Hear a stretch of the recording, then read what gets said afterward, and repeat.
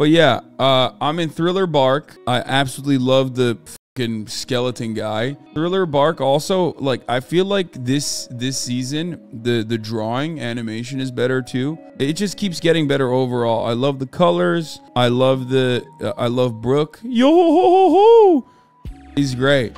He seems like such a wonderful, cheery guy, all things considered. You know what I'm saying? Had the shittiest fucking... My man has the absolute shittiest fruit that you've ever seen.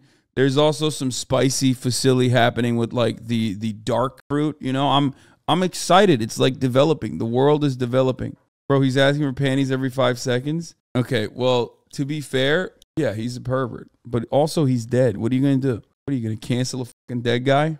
Go ahead, bro. He's dead, you know? Anyway.